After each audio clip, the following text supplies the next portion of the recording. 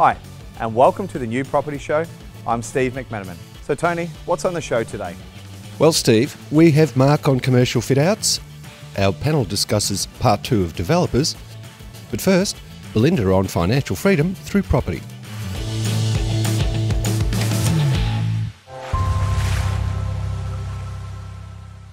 Belinda, welcome. Let's be honest, you're a friend. Absolutely. A property expert, charismatic, and you got a book in your hand. And we got a lot to talk about. We've got heaps to talk about. We actually kind of do the same thing, but I would like to hear one thing that I've noticed about you is your processes, and you're delivering programs and you're helping people. Be really passionate about that. So who better to introduce you than yourself? So tell us about you. Fabulous. Thank you for having me. Our company is called Positive Property, and it's run by a gentleman called George Mykoski. And George has been in the market, he's been doing this for nearly 30 years. He works with people like Robert Kiyosaki. Robert Kiyosaki actually endorses our program. He's one of George's mentors. And he wrote a book, Freedom Through Property. And it was back when he was in his 20s. He was trying to work out how to invest in property and actually create passive income. And it was only until his 30s he actually got to a system where he had 10 positive geared investments. And that was making him around $180,000 a year just for getting out of bed. Not too bad. That's fantastic. And obviously he created a system, and we've been actually educating our members that system one property at a time. And the success has been absolutely fantastic. Do you want to talk to us? I'm not sure if you use the word coaches, but you have a number of people that work in that business, of course. Correct. And they essentially take on a client. This is from what I've gathered. Take on a client. We've identified goals and objectives, that sort of stuff, and we take them through one property at a time. But your process is quite methodical. Obviously, you've got the book, which is, in the beginning, is the first thing is to educate yourself, but you really do need a coach. Absolutely. Do you want to talk to me about how your program works? Yep. And what some of those steps are, even if they don't come on the program? Yes. What are some of the steps that they should take? So, our major goal is we want to really help everyday Australians create financial freedom through property. Yep. And your first investment is actually not buying property. It's getting educated and investing in yourself. So our job is actually, as coaches and mentors, to guide people, keep them really safe, but educate them as they're actually doing it. We've got a whole circle of safety from mortgage managers, insurance companies, property management, a whole community of people that will actually support the members coming through. And obviously our role is we want to get them the best property, make sure that they can leverage, and then we'll be ready for their second one. And I think too, one of the things that I've noticed and why I know your brand's so good is that you actually bring together your members. Now that's dangerous, okay? Because look, I can tell you honestly, there's hundreds of companies, you probably will never meet another member, whereas we actually are a community. We feel like safety in numbers. We go live every Thursday.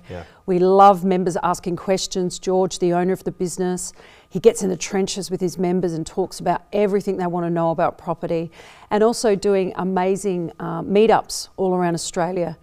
And our workshops once a year as well, which are pretty fun as well. I think too, it's always, look, it's nice to have your coach, but it's nice to know someone you've got once, as you would say, in the trenches with you. And I've done a lot of workshops with DIFNA and a lot of those knowledge sources and that sort of stuff as well. But I think it is nice to know that you've got a group. I've invited you for dinner a couple of times, and you've said, look, I've actually got a commitment to my members, which is 1 hour that I have to give them. And also you check in with your staff. So what I'm finding, as I said, and it's taken us a while to get you here, and that's because you've been so damn busy. I know. This market's not slowing down, I can tell you that right now. Let's talk a bit about the book. Yes. Let's talk a bit about the man, George. So I personally see George, love George, met him a few times. I like that he's approachable. I like that you can go to the top. I understand you guys are coaches, but he does get in and mentor some of the students. Absolutely. This book here, what are they going to get out of it? And I think we're going to give away a few free copies. Yes, we're going to give it, absolutely. So look, the whole idea, when it comes down to doing anything in your life, you've got to invest in yourself, but you've also got to find mentors with real life results. So one thing I loved about George, and I joined his program 5 years ago as a member, was the fact that he actually had real life results. He started with nothing, no silver spoon. He knew at an early age his parents were immigrants. He wasn't going to get a big inheritance. So the next step was he had to create his own financial freedom, and he did it through property. He chose that vehicle, which was obviously property investing, and he got to a point where he did do 10 positive geared investments. And the great thing now is he's in his 50s now. He's on to almost just under 50 properties. The guy knows what he's doing. Yep. He works with so many different people around Australia. He's on Channel 9, Channel 10. He's now known as the leading advisor when it comes to property in Australia. So whenever there's, we've just done the no-go zones in Australia. So the beautiful thing is you want to be around someone who's doing it, real life results, but are still active and really understanding and also looking at predictions of where the market's going as well. We'll definitely have to get him to speak at one of our seminars. Absolutely. George, if you're watching, come on board. Absolutely. Now, how are they going to get a free book? So the great thing about it, the first investment is actually getting educated. This is an amazing book. It's Amazon bestseller in 5 countries. And the best thing we can do is we're going to put a QR code, or we can go on your website, I believe. Yeah, so we can go on to YouTube, just comment, free book. Free book. Free book. Doesn't get easier than that. It's very, very simple. Are you guys paying for the postage and handling, or what are we doing now? I'm actually going to send it. I can actually send it as an ebook. Oh, fantastic! Or we can do an audio. So if you like walking around the block and taking the dog for a walk, you can listen to that. Can we challenge you here? Yes. Can we get 10 copies signed by George? Absolutely. So the ebook, but first 10 people. I think first 10 people will give them a signed copy. Actually, I've got a signed copy here now. Fantastic. So absolutely, we'll get 10 copies, and we'll post them out, or meet in person, or whatever. Oh, yeah, and I think too, one of the things that I did notice about what you guys do with your members is the meetups. Yeah, the meetups are a lot of fun. I know we've got a lot to cover. We're obviously going to get you back, but do you want to just tell me what happens in a meetup? So we've got a couple of different ones. We've got our workshops. Our last workshop was in Bali, which was fantastic. We had a lot of members coming over for the 2-day event, but then turning it into a holiday for the family, which was fantastic. And then the second part is we do members meetups around Australia, where I'll find an amazing little quirky little pub, invite the members and new members. So what it is a chance to meet other people that have started on the program and just talk and just be total transparency and being authentic. I think that's better than any review, because I mean, look, I mean, we've got hundreds of reviews. We've got, gold star ratings on Google. But I think actually meeting people and talking about their stories and how they started. I mean, we've got some amazing stories where people started with absolutely zero and now they're on their 3rd, 4th, 5th property. So it's amazing. Last thing for you would be this. So for somebody that's a little bit young and watching, they're going to educate, they're going to get started. Can they get you as a coach? Because I definitely have to. Well, at the moment, how does that work? Correct. Our youngest member is 18, going on 19, and my oldest member's moving into the 70s. So the whole idea is absolutely they can have us as a coach. But what we've got to do is start them on a series of little baby steps, slowly but surely, and getting really educated. So by the time they're ready to buy that property, they've got the full understanding of the structure, the tax, everything that goes involved with getting a property. So they're super, super safe. So it's a done for you model, but it's more like a done with you. It's a do it with you, not do it for you, because at the end of the day, I want our members to really learn the process, but I also have an ulterior motive. Love it. Once they get their first property, they're easy to coach. They are. You've been amazing. Thanks for joining us on your property show. Look forward to having you back. Excellent. Thank you so much for having me.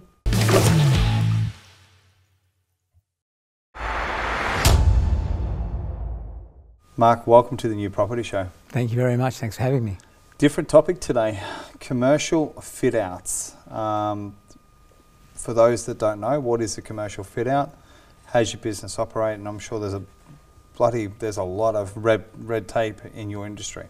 Yeah, 100%. Really good question. I mean, commercial fit outs have really changed over the last 30 years, and the compliance around that is absolutely massive. You can't design an commercial interior without even thinking about disabled access these days. So you need a DDA consultant, which is a design disability consultant, to really navigate that field around discrimination against disabled access, and not just for customers in retail environments, but staff. Right. So to give an example, a project that I just completed which is a medical centre and pharmacy dispensary, not only were we looking from disabled access on the pharmacy and the medical centre for the customer, but also for the staff. Now, whether they were employing a staff member that was in a wheelchair or not is completely irrelevant. So is that, for example, door opening? So traditional door opening used to go down to as narrow as 720. Yep. That's out the door. Yep. Pardon the pun. 820, 920. So do you want to talk to us about some of the dimensions and that sort of stuff, and yep. what maybe three major things that have changed? Yeah, well, obviously, number one, your disabled toilets, that turning circle and that egress around that. But one that I really found that was really interesting going into a dispensary, a pharmacy dispensary, was, you know, where you have the pharmacy dispensary and the normal retail area where you can have a naturopath serving, and the pharmacy dispensary is a pharmacist and they can't cross over, and you have opening doors on your joineries. You're designing for the wheelchair access not to clip their hands through that. Oh, okay. So you're not just accessing here. You've got to allow that person needs to be able to go through those doors and not clip their hands, and then have a full turning circle in that dispensary area. Right? So it's really important that when people are doing any type of commercial fit out, that the first thing that they're talking about now is disabled access for customers and staff, and if they don't, they hold themselves liable for discrimination and a lawsuit. What about somebody who's, they built a building a couple of years ago, it's quite new, and then there's a lease takeover, so now there's an opening? Yep. Does that still need to, does someone have to come in and do a fit out then, or do they just leave it as it was? It's a big question, but if I give you a couple of scenarios, if you take on something that already has something, it may not be up to the current standards, and then some people may not be aware of that and they leave that, and then nobody kind of knows, so then the fit out goes on. Cool. If it's a change of use, then it triggers different changes of use. So in this particular one, we had a medical centre and a retail pharmacy. It triggered a change of use that then brought in a whole lot of realm of changes in the disabled access to that interior. So it can, a lot of people are just not aware, but the best thing to do is, speak to your head architect, head designer, even a DDA consultant, and really get some understanding on that, even if you pay them as a consultant, to give you some advice on what are the current regulations within that zoned area. What else does your business do? So, for example, there's going to be a shop fit out to a warehouse fit out. Do you want to just give us an example of what a fit out is? Are they getting benches? Are they getting parapet walls? Yeah. So one of the jobs that we're looking at the moment in Thornbury's, pharmacist wants to take over an old NAB building. It's a 3-storey building, so it'll be 1-storey ground level pharmacy, and then a wellness hub 2 levels. So I go in and do a pre-lease inspection and a feasibility study. Wellness hub. Wellness hub, yep. That's fantastic. I think the medicine and the wellness hub definitely need to go together. Yeah, I play a lot in that space. So so a lot of people are now looking to go to a wellness hub, and this particular one, if the job goes ahead, it's great. But at the end of the day, my job is to go in and before they sign the lease and do a pre-lease inspection to save them money and to give them an understanding of the guidelines, and bring in any expert consultants that may need to come in and go, okay, on this particular one, I said to them, well, the building is not to current standard. It's an old NAB building built in the late 70s. I said the first thing that I see is a problem if you take the pharmacy downstairs and then you want to have, level 1 and then the mezzanine level as a wellness hub, then you're going to have to, or the landlord's going to have to put in an elevator to get disabled access. And that means you're going to have to punch a hole in the slab to get that through. There's 200 grand right there. Are you aware of that? Because if you take the lease on with not knowing that, in the commercial world, buyer beware, because you take that on. You take that on, then you've either got to pay that 200 grand because you haven't negotiated with your landlord, or you can't open upstairs. So all of a sudden you've got these pharmacists like, holy moly, I didn't know that. And that's where getting someone like myself or an expert in pre-leasing and feasibility study on whether it's a single-storey commercial fit-out, whether it's a double, 3-level. Are they paying for that advice? Because obviously what you've just given away there is valuable. You've just saved someone 200 grand. Oh yeah, 100%. Really, just then. Yep. And obviously you still want to quote for your business. Yep. But can they employ you more just as a consultant to begin with, and then quote on the work later? Because you could go and give that advice and say, hey, we want to do an elevator. They don't do business with you. They go find the cheapest elevator person out there for 100 grand. Well, they can't because they need commercial builder's license. And they need a head interior designer or architect to put their license number on the building permit. So you're positioning yourself in a way that you're sort of the main go-to. Correct. So as a commercial builder, commercial fit-out builder, I have a licence under the Victorian Building Authority to do commercial building, but I have an interior design licence, which is like a head architect contractor licence, to then engage all the architects, interior designers, you know, DDA consultants, building surveyor, structural engineer, mechanical engineer, fire services, acoustic engineers, depending what it might be. What about if we just kept it simple? I just want to build a nutrition warehouse. I want to build something that's just going to include some shelving and some cash registers and managerial office out the back and that sort of stuff as well. So again, if 100%. If it's in a shopping centre, you know, generally in a Westfield or Lend Lease, that's an easy thing. But if it's in an existing street shop, you have to think about, is the site heritage listed? Are you going to remove the shop front? On the last fit out we did in Carnegie, we had asbestos in there. We put in a vault for the medicinal cannabis products that they sell there, and when we had to cut the concrete out because the vault was too heavy for the concrete, we then had water problems, and then we had to go down deeper in that concrete. How heavy was that vault? It was 10.5 tonne, and I mean, it was inherited when I did the project, and nobody thought to think about, well, is that slab going to go through is that safe going to go through the slab? And because I'd done a lot of jewellery shops back in the day in Westfield centres, one of the first things that you learn when you're doing a jewellery shop, if you're going to put a safe on the first floor, if that safe falls through that concrete slab, it's going to kill somebody. Of course. So same here, I said to my customer, I said, you know, I'm inheriting this safe, but like how much does it weigh? It was 10.5 tonne. It was a 110-year-old heritage listed building, so the odds were.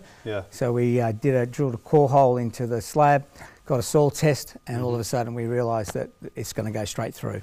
And that's structural fit-out works. So, you know, that's what I do. You know, we don't do decorations. We do commercial, structural fit-out works. So you rip out a shop. Playing with the big boys. Yeah, playing with the big boys. You know, on this project we had to rip out the shop front. All the glazing that was in there was to the Australian standards, but they were all obsolete. So it was all had to come out because it was obsolete, because the standards had changed over the last 35 years. We'd love to obviously have you back on the show as well and talk about some of the newer projects, because I understand you're starting some newer projects at the moment, you're tendering and you're winning some jobs, which is fantastic.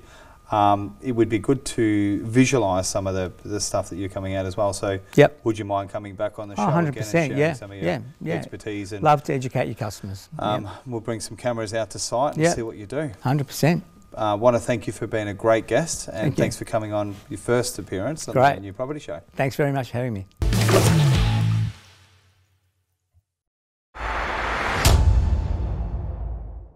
At the end of the day, Jon's got a vision of 5 to 10 years, okay? He's just bought a block of land, non-PSP approved. You're the acting client, you're servicing that sort of stuff. He might be in a good position now, but you've got to maintain that relationship with Jon and also the land parcels he's selling over the next 8 years. How often do you guys need to speak, and how would you support that PSP approval and also servicing and also selling off those land parcels? So in this case, you'd actually need to be friends with the developer, if there's business there. How would that relationship exist? I think as a conveyancer, we never want to pee off the developer, because at the end of the day, the developer is one that's determining the settlement taking place. As a conveyancer, I guess we have one mixed feeling on what the client's feeling within the developer and how the developer actually feels from a legality perspective and what they're developing. So if I talk more on a clientele perspective, what we, as a conveyancing industry, what we actually struggle with is, and this will also fall into the conveyancing legislation as well, is with developments, for example, we're talking about plan of subdivisions. So our clients are buying a land that's 2 years yet to subdivide by that time.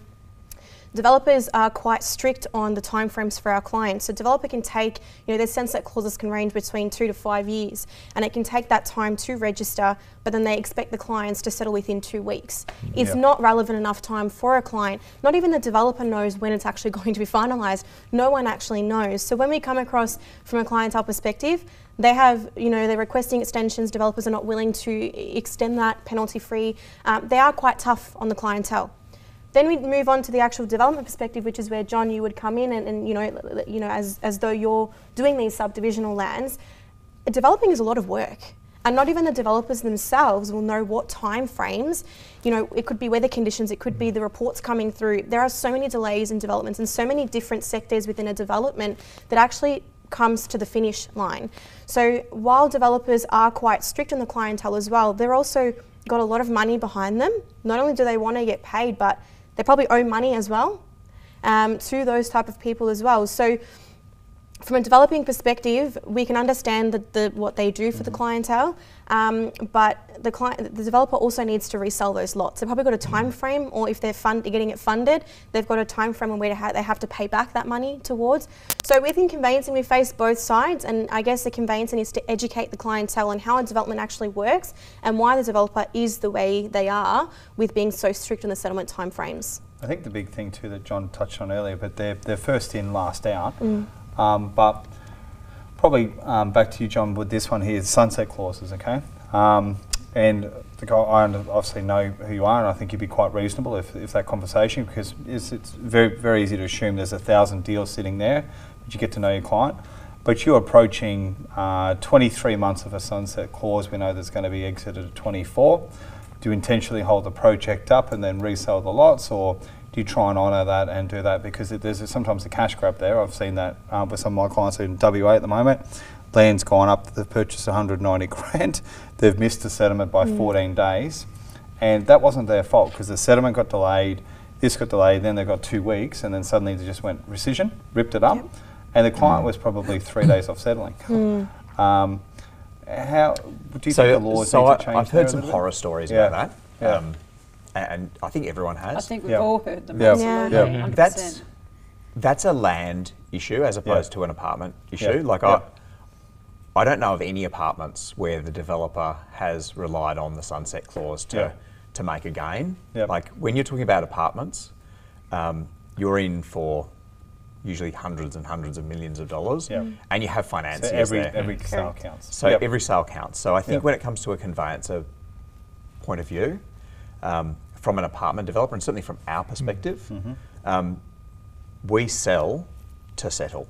Like the only money is made when settlement. So we look at a number of things along that journey. One is communication. I think is critically important. So making sure that purchaser knows well out when the block is going to be titled. You're right, there are variations. You know, you might apply for council and they might take a couple of weeks to get it, or you might have delays with trades, but typically, as a developer, if you're an experienced developer, you should pretty much know. Certainly 3 months out, 100%. You should have a pretty good guide. Where we see challenges is where purchasers might change their email address. You know, they buy a lot, something happens in their life and changes occur, so they change their address, they change their email address, they change their phone number, and they don't update the developer. So they're trying to get in touch with this person who has, for all intents and purposes, vanished. The emails that we send them every single month might go to spam, or they might have blocked them, they might unsubscribe to a marketing email, and suddenly that affects their purchaser updates. So any of these things might limit the communication they get. We understand that, so we get on the phone and we call all of them. Providing they've given us the right phone number, we get through. But I also think that to be fair, it also lays on the client. If you've purchased something, and even if you've ordered food, you're going to do a check-in. I think there needs to be especially when you're dealing with that money. There needs to be 100%, and this is where you need that middle person, which is effectively the conveyancer would come in, is develop, because we're all in the art of selling, I guess, and settling, but the relationship's there. So I think, to be honest, I actually think developers are copping a tough rap because they're the front of the business. Absolutely. But behind a good developer is 50 to 200 jobs, because there's the infrastructure included. Absolutely. Actually funding the backbone of Australia at the moment.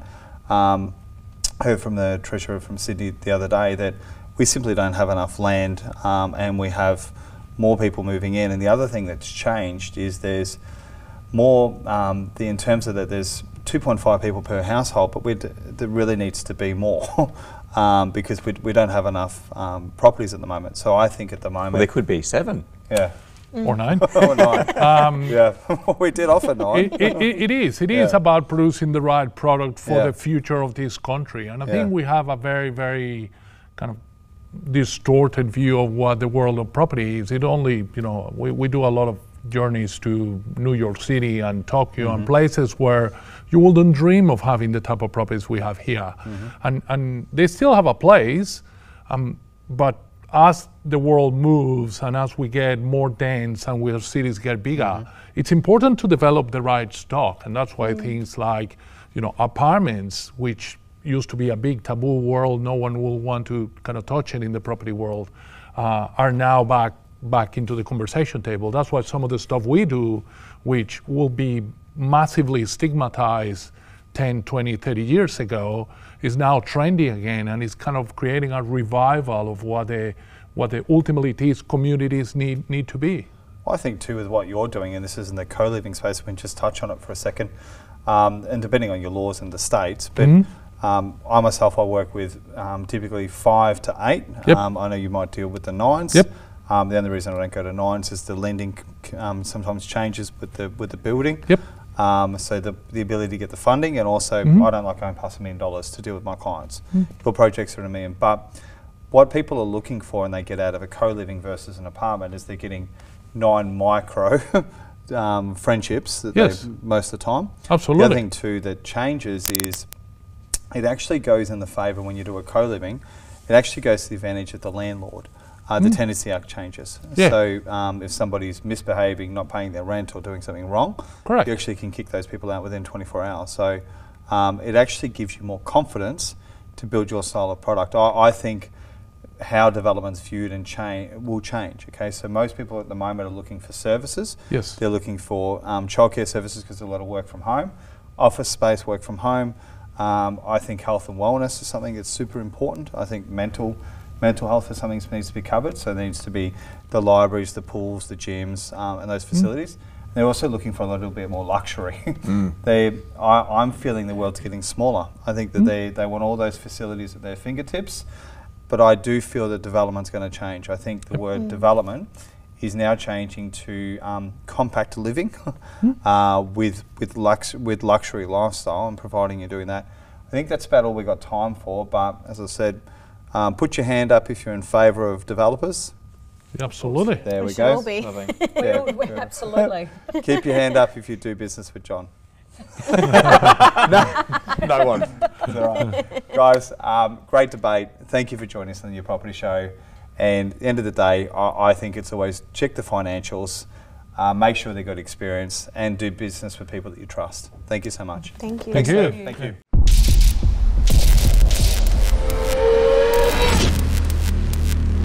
That's all for this week, and thank you for joining us. If you want to see the full interviews, check out our website, thenewpropertyshow.tv, and we'll see you again next week.